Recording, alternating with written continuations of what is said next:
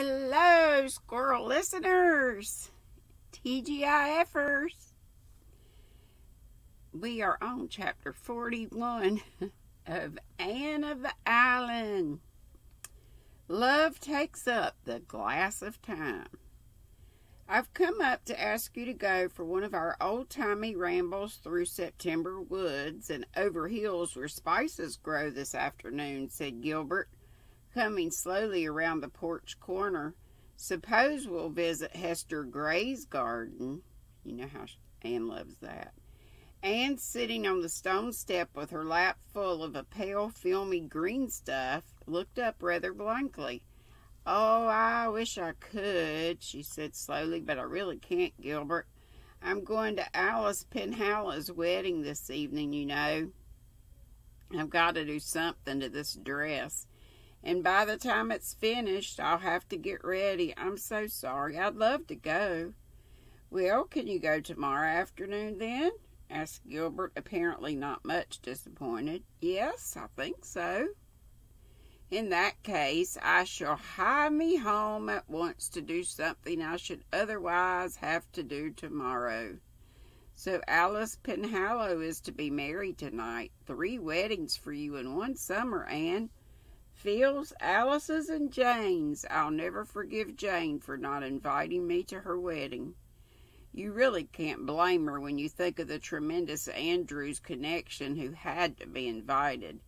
The house could hardly hold them all. I was only bidden by the grace of being Jane's old chum, at least on Jane's part. I think Mrs. Harmon's motive for inviting me was to let me see Jane's surpassing gorgeousness. Is it true that she wore so many diamonds that you couldn't tell where the diamonds left off and Jane began?" Anne laughed. "She certainly wore a good many, what with all the diamonds and white satin and tulle and lace and roses and orange blossoms. Prim little Jane was almost lost to sight, but she was very happy, and so was Mr. Inglis, and so was Mrs. Harmon." "Is that the dress you're going to wear tonight?" asked Gilbert, looking down at the fluffs and frills. "Yes, isn't it pretty? And I shall wear star flowers in my hair. The haunted wood is full of them this summer." Gilbert had a sudden vision of Anne arrayed in a frilly green gown with the virginal curves of arms and throat slipping out of it, and white stars shining against the coils of her ruddy hair. Ruddy hair. The vision made him catch his breath, but he turned lightly away. "Well, I'll be up tomorrow. I hope you'll have a nice time tonight." Anne looked after him as he strode away inside. Gilbert was friendly, very friendly, far too friendly. He had come quite often to Green Gables after his recovery, and something of their old comradeship had returned, but Anne no longer found it satisfying. The rose of love made the blossom of friendship pale and scentless by contrast, and Anne had again begun to doubt if Gilbert now felt anything for her but friendship. That's funny. It's always something. I thought after he got better they'd just... Oh, mercy me.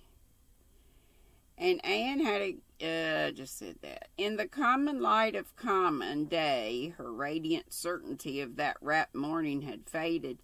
She was haunted by a miserable fear that her mistake could never be rectified.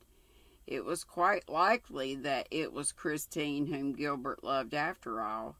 Perhaps he was even engaged to her. Anne tried to put all unsettling hopes out of her heart and reconcile herself to a future where work and ambition must take the place of love.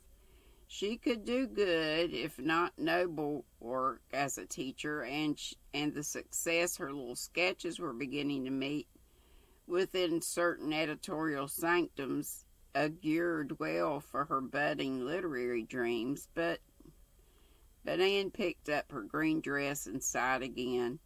When Gilbert came the next afternoon, he found Anne waiting for him, fresh as the dawn and fair as a star after all the gaiety of the preceding night. She wore a green dress, not the one she had worn to the wedding, but an old one which Gilbert had told her at a Redmond reception he liked especially. It was just the shade of green that brought out the rich tints of her hair, and the starry gray of her eyes and the iris-like delicacy of her skin. Gilbert, glancing at her sideways as they walked along a shadowy wood path, thought she had never looked so lovely. Anne, glancing sideways at Gilbert now and then, thought how much older he looked since his illness. It was as if he had put boyhood behind him forever. The day was beautiful and the way was beautiful. Anne was almost sorry when they reached Hester Gray's garden and sat down on the old bench, but it was beautiful there too, as beautiful as it had been on that faraway day of the golden picnic, when Diana and Jane and Priscilla and she had found it. Then it had been lovely with narcissus and violets. Now goldenrod had kindled its fairy torches in the corners, and asters dotted it bluely. The call of the brook came up through the woods from the valley of birches with all its old allurement. The mellow air was full of the purr of the sea. Beyond were fields rimmed by fences bleached silvery gray in the suns of many summers, and long hills scarfed with the shadows of autumnal clouds. With the blowing of the west wind, old dreams returned.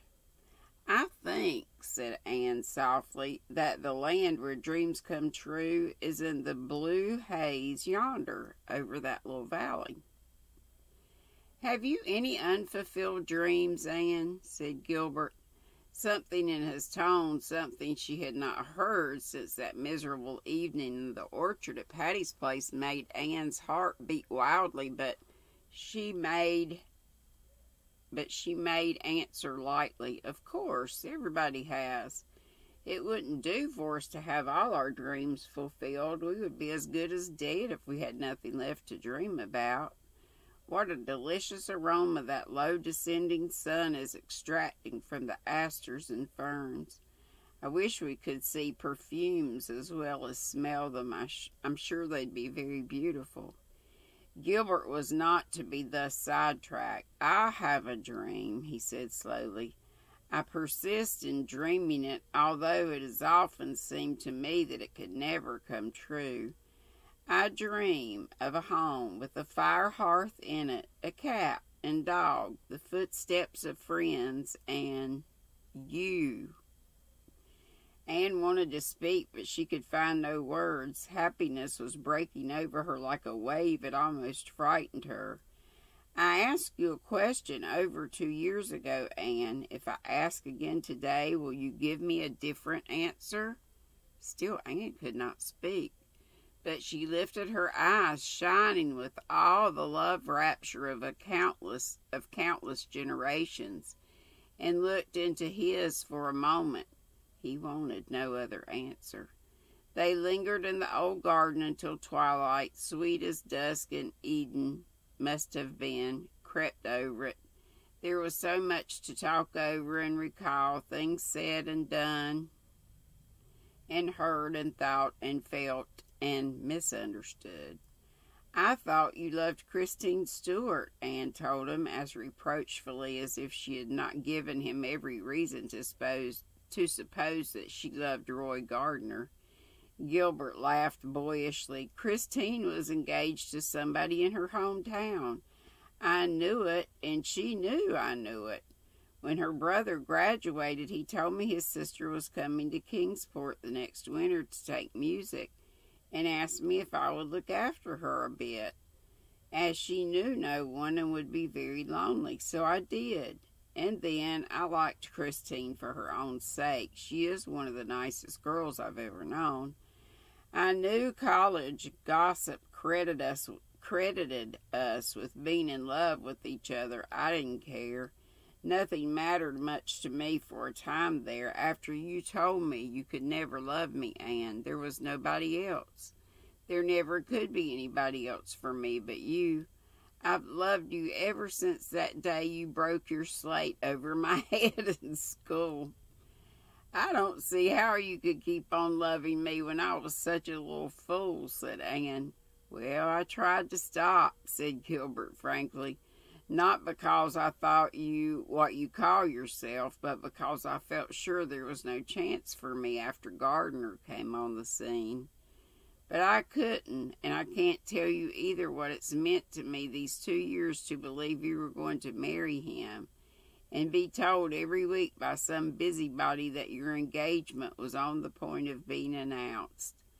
I believed it until one blessed day when I was sitting up after the fever, I got a letter from Phil Blake, rather. Doggone it.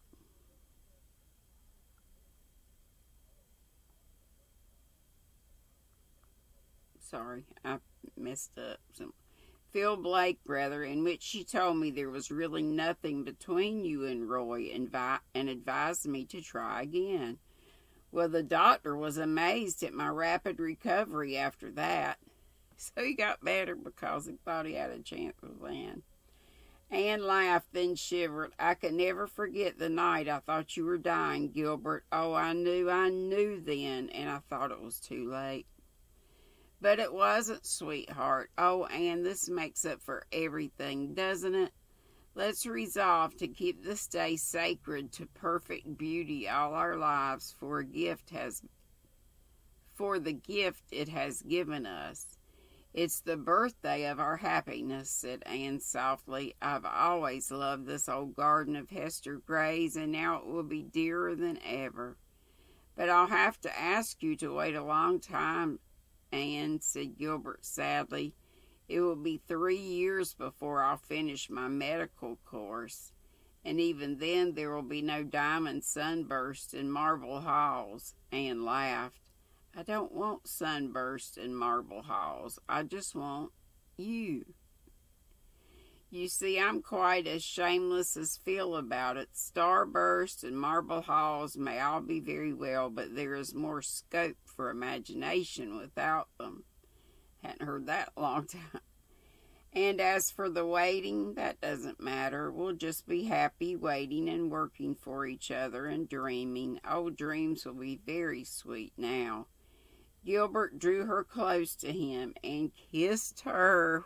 What? We've been waiting forever. Then they walked home together in the dusk, crowned king and queen in the bridal realm of love, along winding paths, fringed with the sweetest flowers that ever bloomed, and over haunted meadows where winds of hope and memory blew. That's the end of the book. Wow.